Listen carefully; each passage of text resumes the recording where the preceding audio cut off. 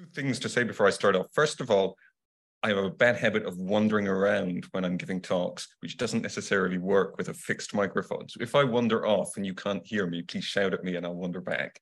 Second thing, by all means, feel free to yell, ask questions, etc. during the talk. I will try and respond. You can save them to the end, but if I say something you think is crazy or questionable or whatever, don't hesitate to jump in and say so.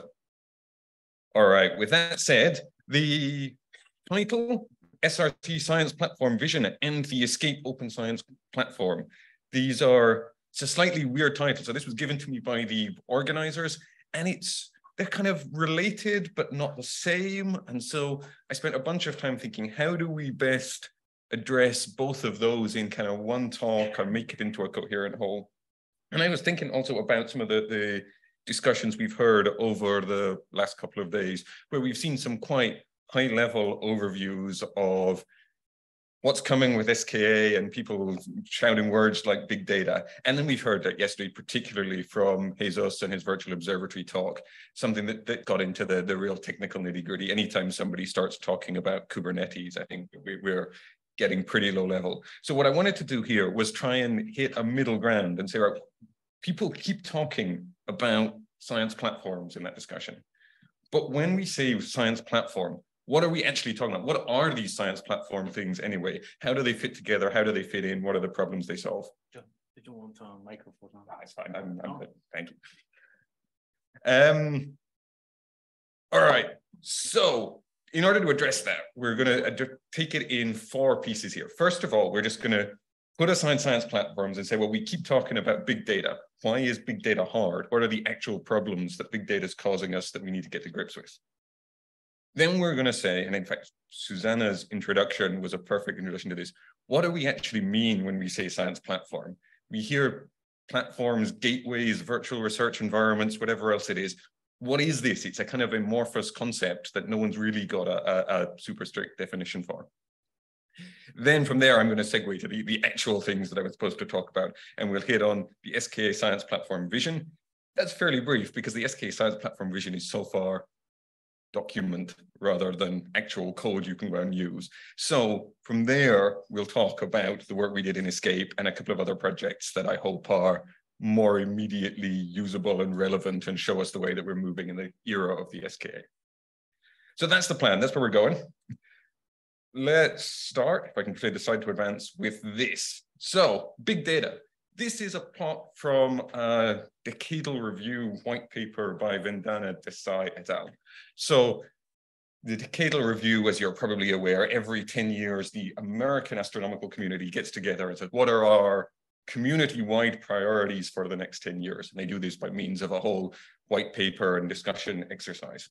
And so this group here put together a really nice white paper about the need for science platforms. And they opened with this plot, which I think is really apposite as we're talking about the big data future. And what you can really see here is in the decade from kind of 2020 to 2030, they're plotting data volumes associated with a kind of miscellaneous grab bag. Some of these are instruments or missions, some are surveys, etc. But basically, the kind of order of magnitude of data volume we're talking about is increasing by 2 or 3 orders. We're going from in 2020, 10 to the 2 or 10 to the 3 terabytes to by the late 2030s, 10 to the 4, and in the late 2020s, 10 to the 4, and into the 2030s, we've got this little triangle hanging out in the top right, which is the Rubin Observatory LSST, and that hits 550 petabytes in their final data release in the early 2030s. And so as they say, I mean, that's a couple of orders of magnitude over a decade. So that's pretty scary stuff. But then you start realizing this is all, much as I love our American colleagues, etc., this is all amateur level at some point, because you start thinking about the SKA. And so Philippa presented the whole regional center story yesterday, but she had a plot that looks like a somewhat prettier version of this. But basically, you've got these 2 telescopes, one in Australia, one in South Africa. They have their own signal processors and science data processors that are generating these science-ready data products.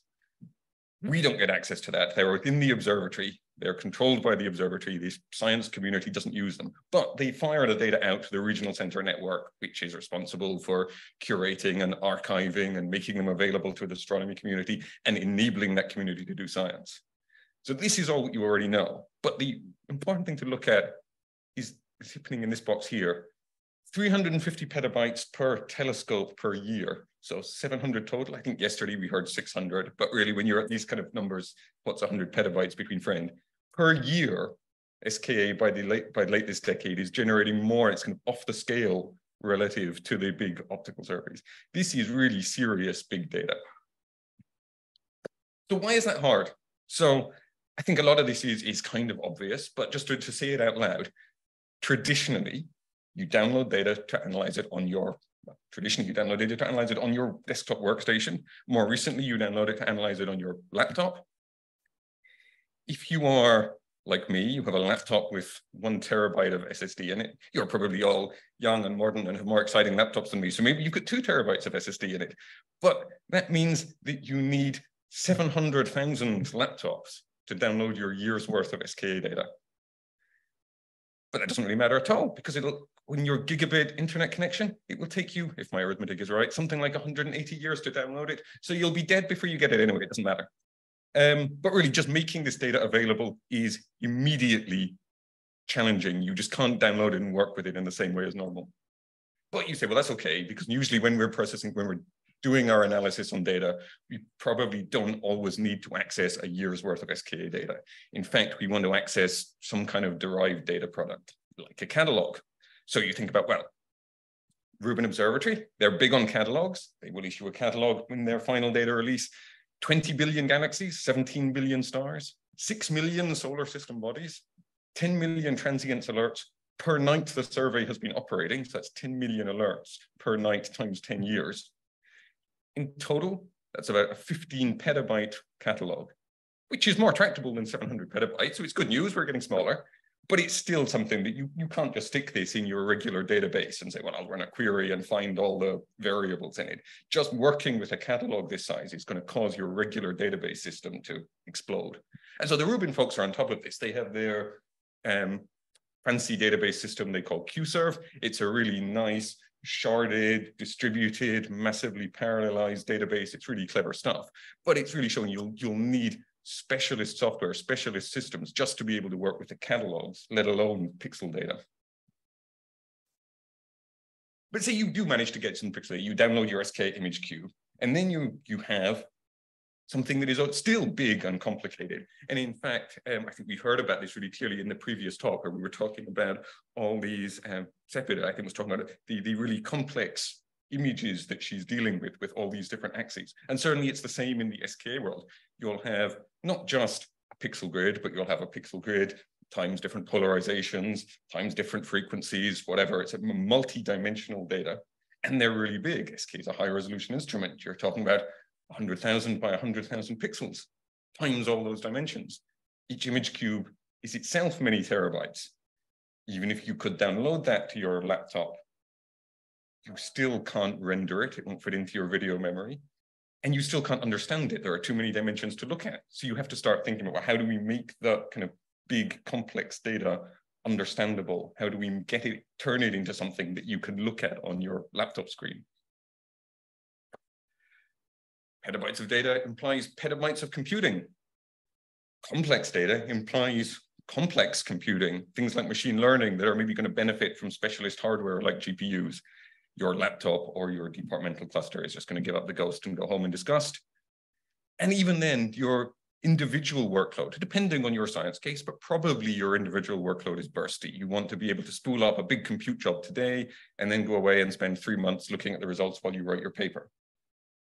That means provisioning lots of small clusters is inefficient because they'll be highly used some days and not used at all other days. So the more we can centralize and benefit from economies of scale, we can smooth over those bursts and provide everyone with a consistent level of service. Reproducibility. We heard a lot about this in the previous talk, which was a tour de force, by the way. It was really impressive.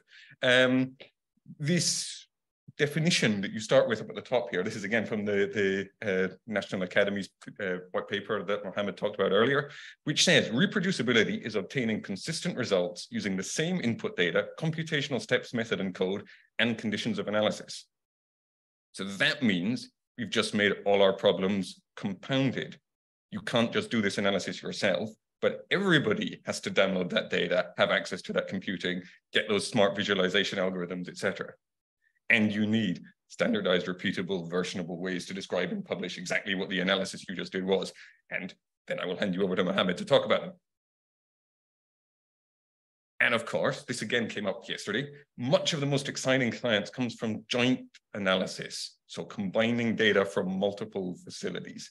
So I find this image here particularly beautiful. So this is a composite, an image from LOFAR, which will still be, by some measures, the biggest low-frequency radio telescope in the world, even in the era of the SKA, combining LOFAR data with Chandra data in an image of Cygnus A. And you really see the different structures, how you're probing different science, getting complementary results by looking at this kind of multi-wavelength analysis. But if I've got my SKA data in a huge SKA data repository, and my Chandra data or whatever it is in some huge other data repository, and it takes me 180 years to transport one to the other, and I couldn't store it even if I managed it. How do I do this kind of joint analysis? And of course, in the SKA, as we know, this gets even more complicated because even the SKA data is spread over multiple data centers. Collaboration is fundamentally important. With big data comes big research teams. It's not enough that you can write a script that processes your data, but you'll need to collaborate with your team, with your colleagues, with your collaborators to share data, to share code, to share whatever research artifacts you're producing, ultimately to share papers and the credit for writing those papers. All right. So that was a kind of whistle-stop tour of the things that scare me, at least, when I start thinking about the SKA. So we talked about, what did we talk about? We talked about the challenges of data access. We talked about the challenges of querying data. We talked about the challenges of visualizing the data, of doing our computing on the data, of reproducing our analysis, of interoperating across multiple facilities, and then doing all of that in collaborative teams. So what are we going to do about it? Well, it will not surprise you to learn, given the topic of this talk, that the solution, or at least a proposed solution, is the science platform. And at this point, I want to put or expand on the caveat perhaps that I started with. There isn't a dictionary or a rule book or whatever that you can look at and it will say, yes, a science platform is X. There are as many different definitions, understandings, assumptions about science platforms or gateways or portals or virtual research environments or whatever else as you want to come up with. I don't want to try and get into a dictionary game here of trying to figure out all the details. I want to adopt an inclusive, expansive definition of science platforms for the purpose of this talk. I'm not worried too much about whether any individual system is in or out. But so I'm starting here from the definition. This is in the famous SKA Regional Center Science Analysis Platform Vision document, which we'll come back to later. And they write, science analysis platform provides scientists with a computer environment that permits collaborative handling of large and diverse data sets and allows them to access large-scale computing resources that they may not have locally available. Science analysis platforms are typically designed to provide consistency for all users while providing access to appropriate tools and data. I think it's not a bad definition. And it's kind of what I tried to capture in this cheesy illustration here. It's the science platform is some sort of service that the science community is accessing over the internet. So it's a remote service. They come in and when you connect to this service, you get data discovery, you get the ability to access data, to analyze data, to visualize the data. But that's kind of the top layer of a multi-level architecture, where underlying that, there is some sort of data management and computing orchestration system. And underlying that, there's some kind of physical infrastructure of data storage and computing. And part of the point of this is it hides all that from you. You don't need to worry about the physical form that these systems take, because you get this nice, convenient abstraction sitting on the top that makes it easy and accessible and usable. So that is what I'm talking about when I talk about science platforms. those platforms of that type, then there's a bunch of common components. So as I say, we're not going to read the rulebook and say your platform must do X and must not do Y. But I think it is worth spending a few minutes to just talk through and say, well, when we talk about a science platform, what is it typically aiming to provide us with? And so the first thing that I'm going to call the portal is kind of the first thing you hit when you go to your science portal and say, I want to get some work done. Or so you go to your science platform, I want to get some work done. I want to work with my SKA data, my Rubin data, or in the example of the screenshot shown here, my data from ESO telescopes. So this is the ESO science portal I'm showing here. And basically what I'd expect you to do is you go to the portal and it lets you log in because it needs to know what you have access to. What data do you have access to? What services do you have access to? What computing do you have access to? What are your rights in the system? But then it's also giving you quick access, easy access to get the access to the data that you need most immediately. So you can come in again, in the ESO is a great example here. You can search by position, or you can search by target, or you can quickly filter and say, well, only show me things from the VLT or whatever. And it will quickly pull up a list of FITS files in this case, I think, and let you hit a download button. So if your data is plausibly downloadable, you can get at it quickly. And then it can give you the option to drill down into more specific functionality, visualization tools, or analysis environments, or whatever else it is. But the whole aim of this is then to make the data as accessible as possible by abstracting away the size and complexity. And I would say a huge props to ESO for this. I think the ESO example here is really nice. This is by the standards of certainly much astronomy software historically. The ESO portal, it looks nice, it's easy to use, it provides you with a range of compelling functionality. Huge props to ESO for putting together stuff like this. Building, of course, on a range of open source components. Note the Aladdin logo hiding away in the top right of the screenshot there. Next thing I want to draw your attention to is visualization. We kind of, well, we did mention visualization already, but I think it's worth drawing this out as specifically something that science platforms can provide you with rich support for. And so, again, I think it was Mattia yesterday mentioned Carta. And again, I think Carta is a model application of this sort. So Carta is fundamentally based around the idea of progressive access to data. The data itself lives on some remote computer. Your laptop, the screen you're looking at, has only a certain number of pixels on it. Transporting all of the data onto your laptop just so that you can downsample and down select until you have as many data points as you have pixels to display is a pretty silly way to do things. So what Carta does is help you shift that to the server side. Carta will figure out intelligently what you're actually looking at, and it can then only send you the data that enables you to work to fill your screen with the things you want to see. Obviously, it's smarter than that. I mean, there's a whole lot of complexity in there, but that's the model. By being smart about what data we transmit, we can make the visualization problem much more tractable. And so I've also borrowed a figure from Bezos, who talked to us yesterday. As he's our SRC architect role, he's been figuring out how you're going to fit this model into the SRC regional center network.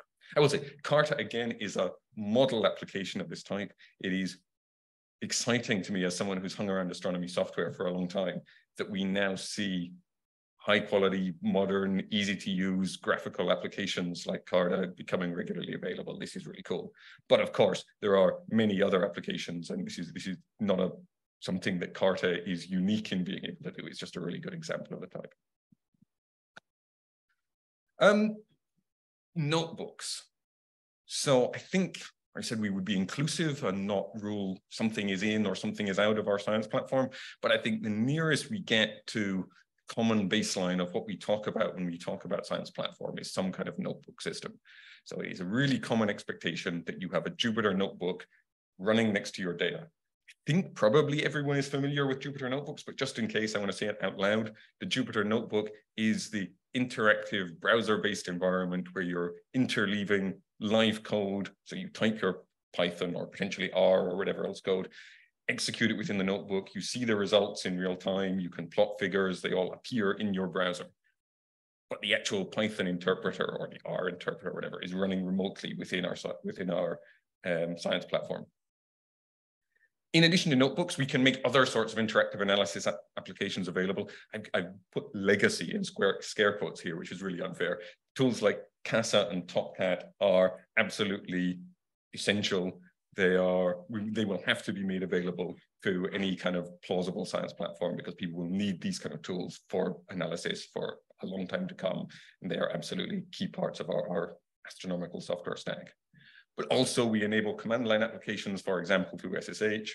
And all of this, the idea that whichever type of tool you're using, there's some kind of interactive system where you are logging in, you're accessing data, you're writing code, you're doing analysis, implies that there has to be some kind of persistent storage level. You need somewhere that you can store your work, store your output products, persist it and come back to it the next time you want to come back to your notebook. It's still going to be there and existing and ready to go and waiting for you.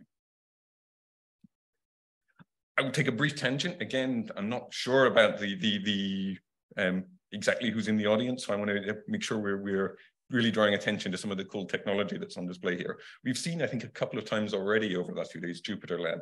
But just to draw your attention to it, Jupyter Lab takes the Jupyter notebook and makes it super powered. So instead of just being in your browser with a sort of single page application that's got some live code and some text and some figures in it, Jupyter Labs gives you a really fairly comprehensive environment where you've got terminals, you've got text editors, you've got notebooks, you've got an extension system so you can expand it to include your own applications, all running embedded in your web browser, drawing on resources in your science platform or some remote data center.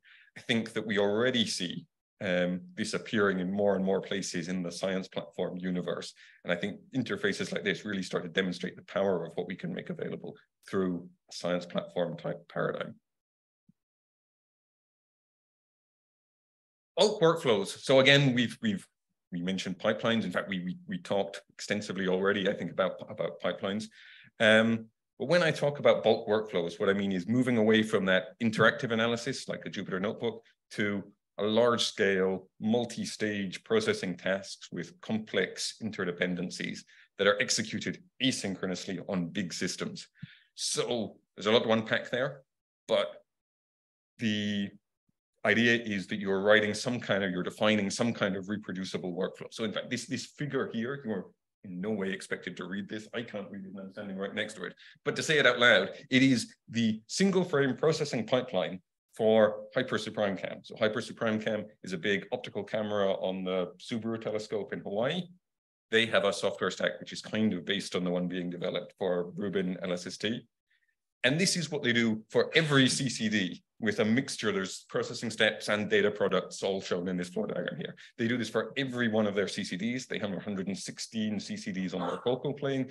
They have many thousands of observations collected over many years. What they want to be able to do is say, well, here's how you process one CCD. Now go off and do all of them. Big processing task, lots of interdependencies, and tell me when it's done. So it's asynchronous. I'll come back and I'll collect the results later.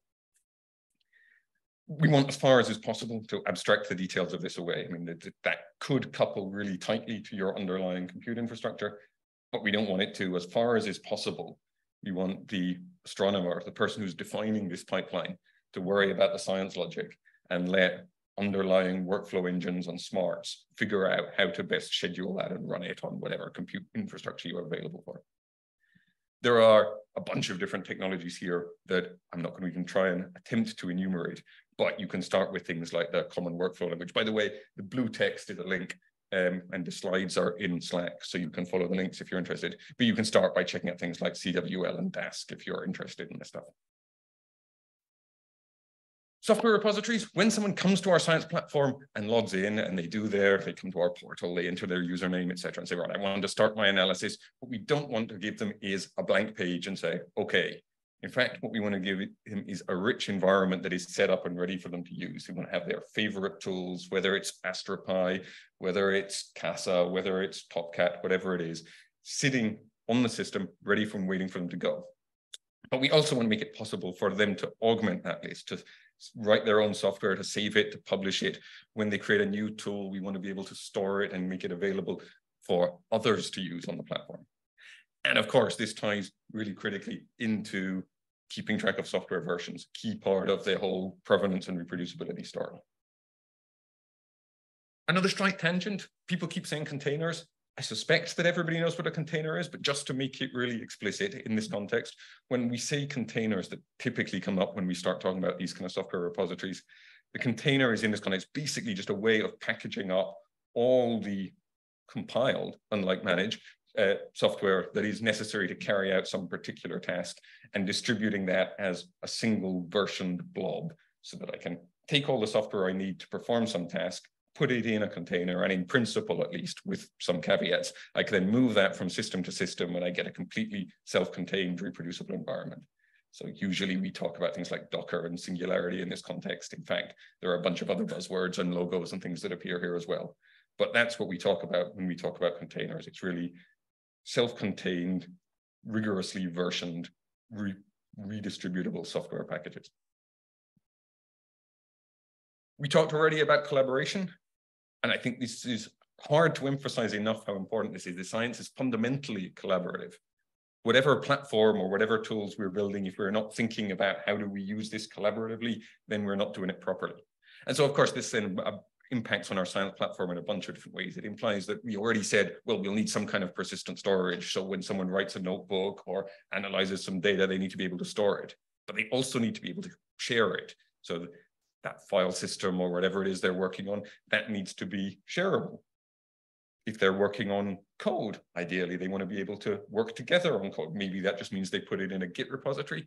Maybe it means you think about things like this. So this is joint editing in Visual Studio Code, where you literally have more than one person working on a piece of code at the same time. This is familiar to anyone who's worked on a Google Doc with more than one person. We also, of course, want to think in the long term about, as people are wondering, how do we share credit when people work together on a project? How do they make sure that their identity, their name, their persistent identifiers are associated with whatever research artifacts come out of it? And all this then implies some kind of rich system of user and group management embedded in our science platform. I'm not going to say anything significant about the virtual observatory because Jesus talked about it quite comprehensively yesterday, but just to mention that the VO makes a bunch of this possible, and certainly the interoperability part possible, because it gives us common data models and common standards that we can use to talk about data. It means that when I'm sitting on an SKA science platform and someone else is sitting on a Rubin science platform or a CTA science platform or whatever it is, we have a shared set of ways of describing our data that mean we can combine and work together on the same projects. Finally, for this kind of list of important aspects, I want to mention very briefly the API. So this is some kind of idea that remote software, a Python script running on my laptop or whatever it is, can call into the science platform and ask it to do things remotely. So I can build machine-driven applications that build on the functionality available through the science platform.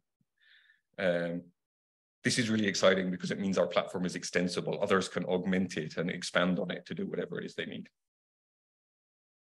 All right, that was my whistle-stop tour of what I think is nice to find in a science platform. This is where it becomes a little bit more real, because I want to talk about what I was asked to talk about, the SKA Science Platform Vision. And so there is a document. This is the SRC Science Platform Vision document. It was drafted towards the end of last year. It's actually still out in the SKA Science Collaborations for review before it is public, so I can't just hand out copies of it to everybody. But it says what the SRC prototyping team would like to build in terms of a science platform. Not entirely coincidentally, it may not surprise you to learn that it basically says everything I just spent the last 20 minutes, 25 minutes telling you. So effectively, all of the things that we talked about, all the things that I said, here is what a science platform looks like. Here's what we'd like to provide. So with these people. So I think this is great news. I mean, I think that means that what the vision for a platform in the SKA era is really powerful, really does address a lot of the big questions or a lot of the ways in which working with these kind of huge data sets will be challenging. Of course, it's not quite as simple as just saying it does everything John said, because it's actually more complicated, because the SRCs is a distributed network of data centers rather than a single pile of computers in a corner somewhere. It needs to be architecturally advanced to give you a consistent view over those multiple SRC network sites. And also in it explicitly, this draws on an SRC layered architecture. There are underlying data services, compute services, etc., that are being defined by other teams in the SRC network. And then the science platform is layered on top of that. It's kind of the top layer in of the sandwich in the diagram I showed you earlier. There are a bunch of principles that are identified to drive the design of that SRC science platform. I'm not going to read them all out here because I think these slides are available. You can go and read this text for yourself, and I don't think any of them are really surprising. But one that I want to really draw attention to is the last one on this list. So it says accessibility, because I think that, again, is something that historically astronomical software has been bad at. We build software to solve our particular science problem, and then we say, well, it's now adequate. I can type in some numbers or read in some data file and it spits out some other numbers at me. Great, job done. But in fact, we realize more and more that making our software available to a wide community means that it needs to take account of whatever the special needs of that community are, whatever physical needs or other support needs that community has. We need to be conscious of them and building systems that will support and increase the impact of our software by making it accessible to everybody. So I think we really want to pay attention to that as we start building this stuff for the SK. The good news is we're not starting from scratch. So what I've done here is just thrown a bunch of logos of existing science platform-like systems. Again, there's a whole range of them. Some of them include all the functionality I've talked about. Some do parts of it. Some have entirely different ideas from me about what a science platform is. But there's loads of projects out there that are already playing in this space. And quite explicitly, the SKA effort is not starting from scratch. It's saying, well, we should look at these existing software landscapes, see what we can reuse, see what we can build on. Maybe we can use their software directly. Maybe we just take their ideas and run with them and do something a little bit different in terms of the code. But there are a whole range of projects. Again, you can find this slide in Slack and you can Google these and do your research and figure out which of these are already providing things that are useful to you. So we're not starting from scratch. There's a complex universe out there and there's a big analysis effort that went on in the SRC development team to figure out how these are useful to us. And a couple of them projects that I want to just draw attention to from that list, because I think they are particularly relevant and they're particularly driving the direction of where we're working at the moment. So one of those, which I'm just going to mention quickly, is CANFAR. So CANFAR is the Canadian Advanced Network for Astronomy Research. They have an operational science platform available now. You can hit this URL, you can go and use the CANFAR system. It's really cool. It does a bunch of the things that we already talked about. It makes pervasive use of containers. It is quite explicitly driving a bunch of the prototyping that's now happening in the SRC universe as we try and figure out what the SKA science platform should look like. So I really recommend checking this out if you're interested. That said, the one I'm going to spend more time on, partly because it is the final part of the title or the suggestion I was given for the talk topic, is ESCAPE. So ESCAPE, very quickly, the fast facts. ESCAPE was an EC-funded project. The goal was to, roughly speaking, develop common e-infrastructure solutions that benefit a wide range of particle physics and astronomy research facilities. So there were 31 project partners across 8 countries, 10 S3 projects. If you're not familiar with the jargon, don't worry, S3 just means a big research project, if it's your big research infrastructure. 16 million euros. ESCAPE ran from 2019 until January 2023. I'm going to skip over the work packages because they're not that exciting and just briefly talk about some of the things that ESCAPE worked on. So the first thing that I want to draw your attention to is the ESCAPE so-called data lake, or the DIOS, the data infrastructure for open science. And so the cool thing about DIOS is that it provides a distributed way of managing huge data sets. If I've got data spread over data centers across a whole continent or across a whole world, the DIOS gives me a way of managing that data, making sure it's securely stored, making sure I can transfer it smartly from place to place, making sure that it's managed according to the regular FAIR principles. This is intrinsically cool. This is also, it will not surprise you to learn, exactly what's underlying parts of the SKA. So The SKA infrastructure is still in the process of being prototyped, but the data lake tools developed in ESCAPE are playing a major role in that prototyping process. There's also a software repository. So the ESCAPE OSSR, the open source scientific software and services repository. I'm sure there are more S's in there than there are in OSSR, but nevertheless, that's what they call it. And this basically fills that software repository box that we talked about earlier. So I'm not going to dive into the depths of this, but this is built on Zenodo. It had this flowchart appeared on my previous slide about software repositories, which shows just how tightly coupled these things are. But OSSR is explicitly designed to both make software available now. So all the software that was developed in ESCAPE was registered as part of this OSSR, and to preserve that software for future. It's fundamentally built around the virtual observatory. Jesus showed you this diagram yesterday, which shows the landscape of services and systems that have been developed by the IVOA. What I've done here is annotated it with little yellow dots, and those dots show this particular technologies that the ESCAPE project contributed to. So this really drove ESCAPE. Everything that was built in ESCAPE was really based around how does it fit into the VO landscape.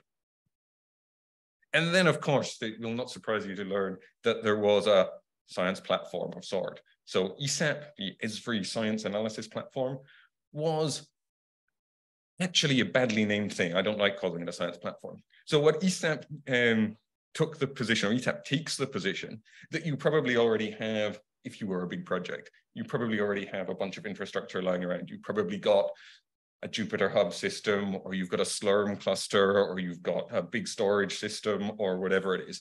And what you really want to do is find a way of packaging up all those different services and presenting them to your user community in a way that makes them seem like a coherent service offering rather than just someone's piled up a bunch of different services, so that it turns your heterogeneous collection of stuff into a science platform.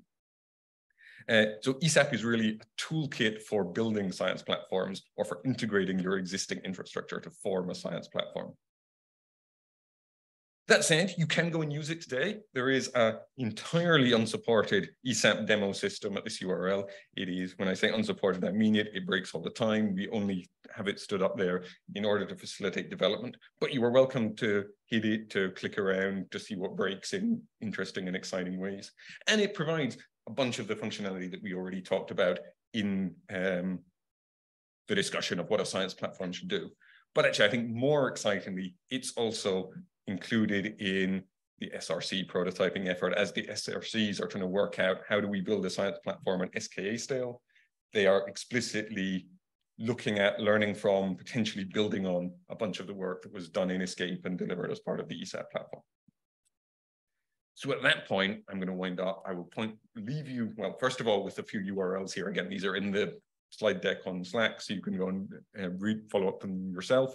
But there is pretty good documentation for ESAP. Huge thanks to Manu, by the way, for this, who spent a lot of effort in the final weeks of ESCAPE actually making our documentation something readable.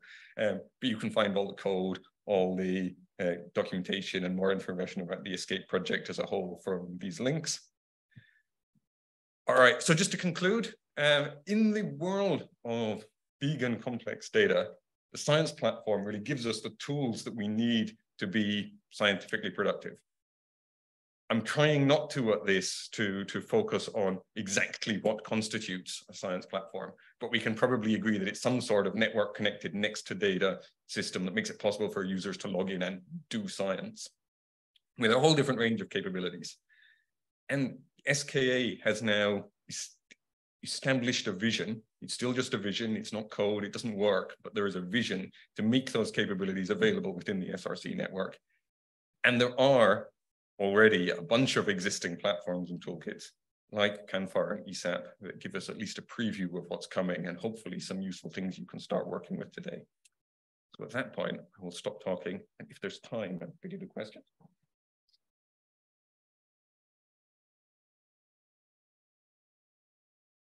Yes, we are going to shift 5 minutes the agenda in order to allow some minutes for questions. So we are going to take off 5 minutes from the lunch, but I think it is worth. So there's some questions online or here. Yes, Mohammed. Thank you very much. It was really interesting learning about ESCAPE. You mentioned that the online version right now is not fully working, but you also mentioned the grant is finishing this year. So what's the future? Is it going to be improved as part of SKA or other things? Or that's exactly the vision. I mean, because of one of the bugbears that I think we also came up in discussion yesterday, the funding models are not well suited to sustainable projects. So we don't, I mean, as ESCAPE winds down, we don't have resources to provide an ESAP as a service, but we are actively working. Many of the people who developed ESAP are embedded in other projects like SKA, like also notably CTA is the other big one, who have taken the ESAP code and are now using it to build their own things. And ultimately, I hope it's sustainable and supported for the long term as part of their infrastructures rather than as its own little ESAP island. Any other questions? Thank you for this talk.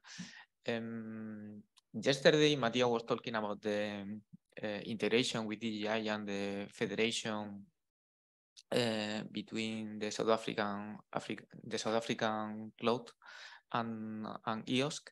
So my question is, can anyone from out of Europe use this platform?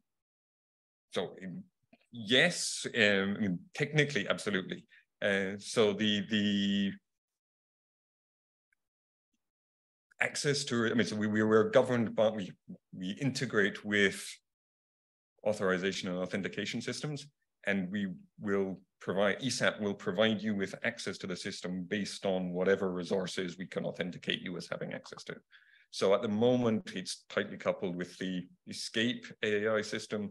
So it would normally give you, if you want big computing or whatever, it would give you access to that based on your membership of ESCAPE. But the software is totally flexible, so we can change it and adapt it. And if it's integrated with an SKA AAI system, it will certainly be possible to give you access to systems in South Africa or wherever. Does that answer the question? Yeah, but right now with the current IAM service, for example, can anyone out of Europe really authenticate? With the current IAM, it would depend if ESCAPE were willing to give them an account. The answer is probably not, but I wouldn't like to say definitely not. Okay, thank you. Last opportunity for a PhD student.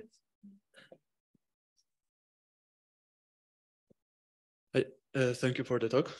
You mentioned that there will be different observatories will have each one its platform.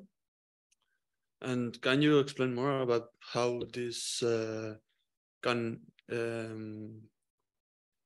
join together, or how they can work together in different wavelengths?